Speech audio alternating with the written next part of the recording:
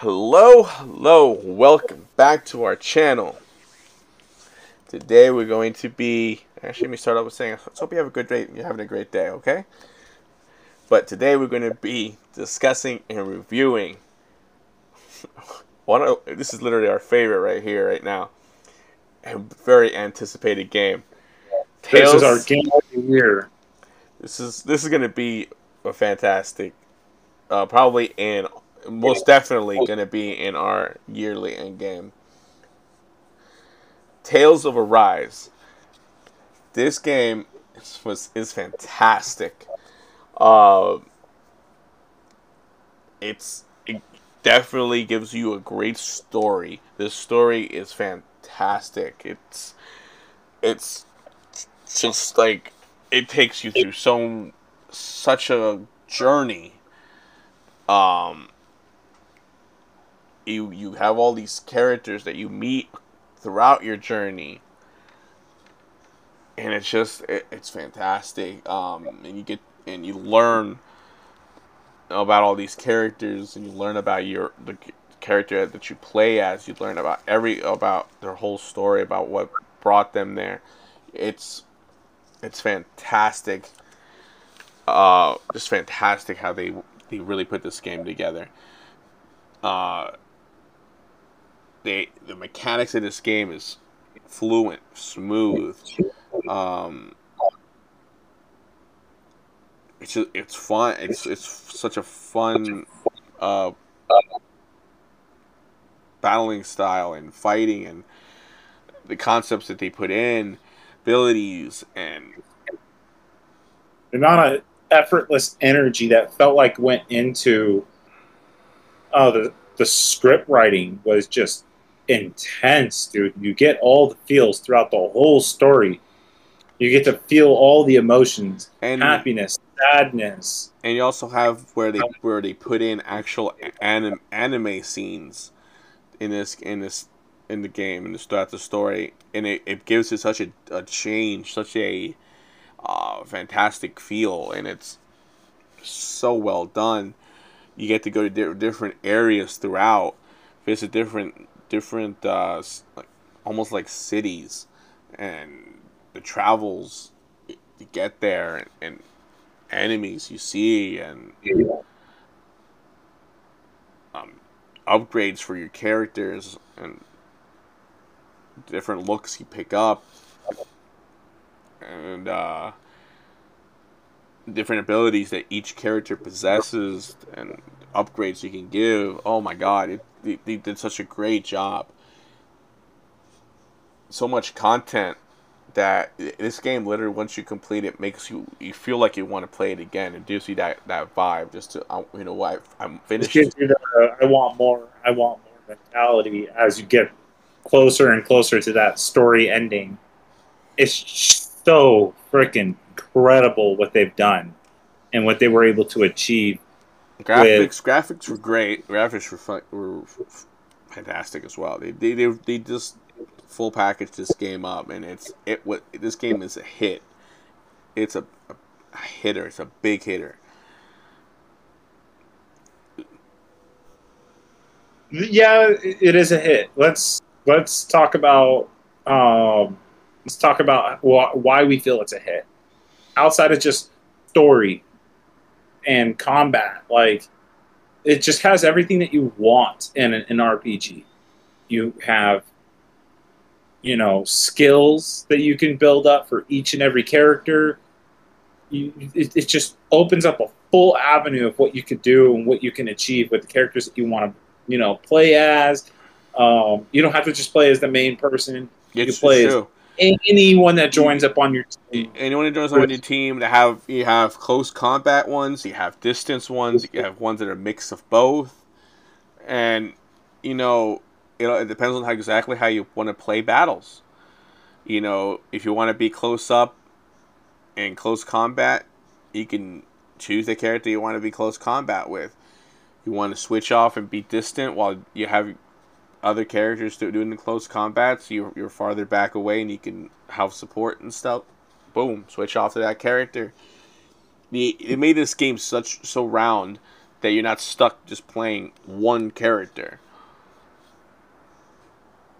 And you test each one. You test each character that joins your group, and see which ones you prefer using, which ones you like using for close, which ones you like using for distance, or in betweens. And you get to select who you actually want to be fighting with you, and who you want to just have assisting with moves on the side. This game was fantastic. It's fantastically done the way they set this up. You could do side missions or side quests.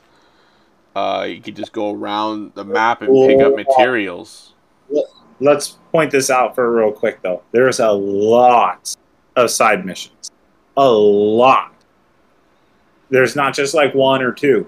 There's a lot of them. And in each location you go to, not just one location. Each location you go to, there's a lot of side missions you can do. It can easily take you hundreds of hours to put into this game if you want to really just dive into every aspect of it. Side quests, main story. And also, the best part about a game like this is it can even go even longer than just the main story because they also have an end game of things for you to go do, which is entirely up to the user if they want to go and do that. Most people are going to play the story and just end the game. And the story is the way they set up the story is fantastic. You know, you start out the way you start out with, and you just start to learn more and more throughout the story, and then you start to get a clearer picture of the story, of how everything is transpiring and what's going on. You start to get it. Further you go in, the further you start understanding, and the further more your mind gets blown as well. So this game is enjoyable to play. This game is definitely worth getting. This game is a must get. Every regard, story, all the mechanics included, everything about this game, solid. There's not one real major complaint that should stop you from buying this game. The only complaints that we have on this channel, now let's hop into that. Complaints are, we feel that maybe there wasn't just enough time, maybe enough energy to go into battles existing in the overworld. There's some locations where they need to give you some location where they need to give you an area to like resupply. There's certain areas where you kind of like left a little bit out there in the middle of nowhere where you kind of need supplies, and you're like, well, what the hell am I supposed to do now? You know. As far as like the overworld stuff, that definitely wasn't executed as well as it should have been. Just due to the fact that, like, why do we need to go from the overworld, have a load screen to a battle, and then a load screen back to the overworld? Why didn't they just make that exist within the overworld? Yeah. Oh yeah, I agree with you. The battling should be right in. You know, once you see an enemy, you should go right into fighting. To have a cut scene to go straight into the fight, and then once you finish the fight, a cut scene to take you right back out. It takes major battles. I can understand that feature because most games have cutscenes right before major battle, like against a big boss. Like for instance, the final battle, a boss in a certain town, stuff like that should obviously have cutscenes. Oh yeah, definitely. But the thing is, we're talking about load screens. Cutscenes, they could easily make it seem seamless. They can make a cutscene feel like a load screen. A lot of games do this.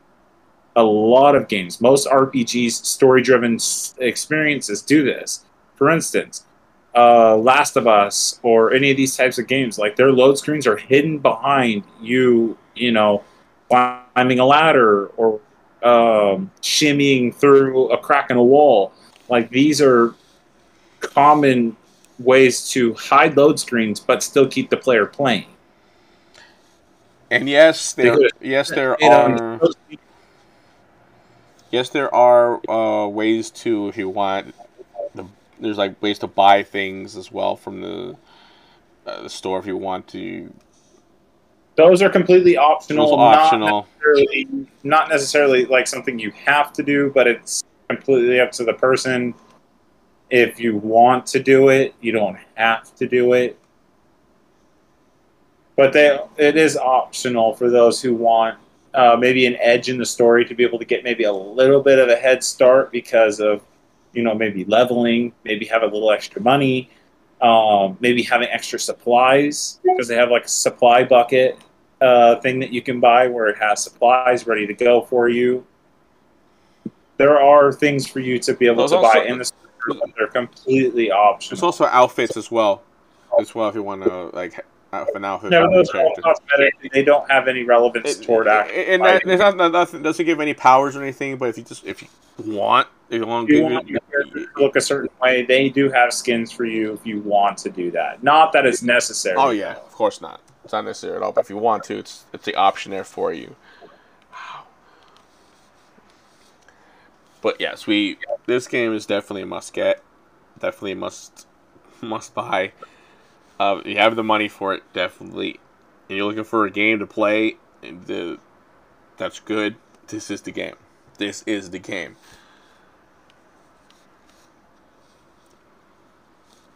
Definitely nowhere near the avoids that we've mentioned in the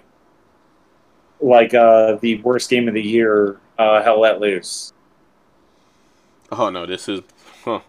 This is a game that should be in everyone's backlog or in everyone's library, and everyone should just give this game its fair shot. The story is incredible. This game is definitely worth getting. This is definitely one of these games to ask your parents as a gift if your birthday's in this month. Definitely ask them. Say, hey, can I have this for my Or birthday? a house or something as a gift of a game that you want to play that you're interested in. There's or save up for it if you're working, you're the type of person that's living on their own, no spouse, no whatever. It's one of those games you should have in your backlog. You should play this. Kind of excited to see what they do with the next Tales after this one because this was great. It was such a great game. I love just how when it came to the story, I love just how you can actually look at this story like as in what's going on in this world. This world has nothing but negativity in it.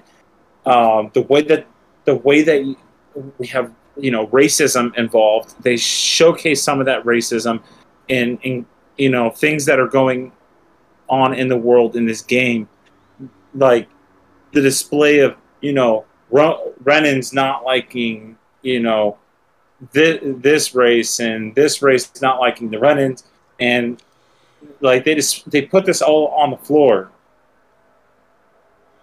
and they showcase like racism, Discrimination. and discrimination and everything. They're showing this is their way of saying to the world, we can find peace. We just need to find it together and forget the past.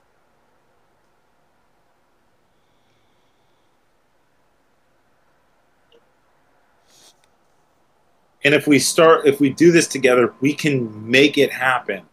They show attitudes of belittling and hatred. You feel this, and then you see like other emotions going on that cannot really be described on a level that most people would understand, but it's out there, it exists, it's there. And there's, as far as ending it will require you to go through a lot of learning about each other, learning why this side hates this side and why that side hates this side.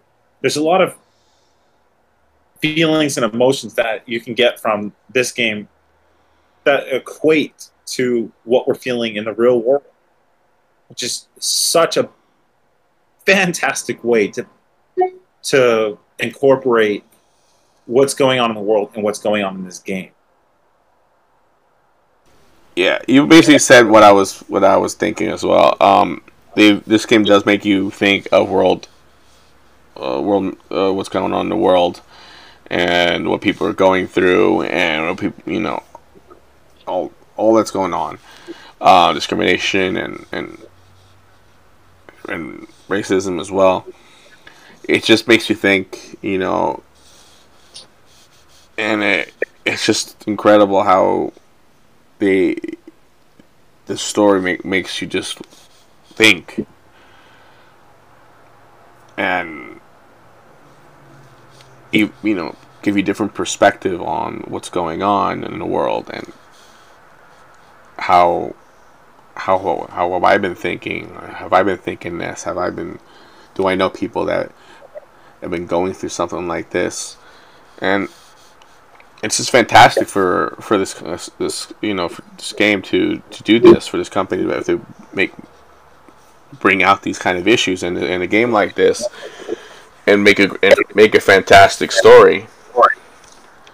Two-man crew official rating for this game is a 9.5.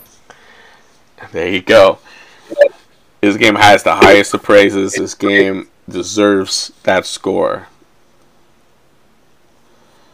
And I hope we see more games like this. I do know there's another Tales coming out, but it's for mobile.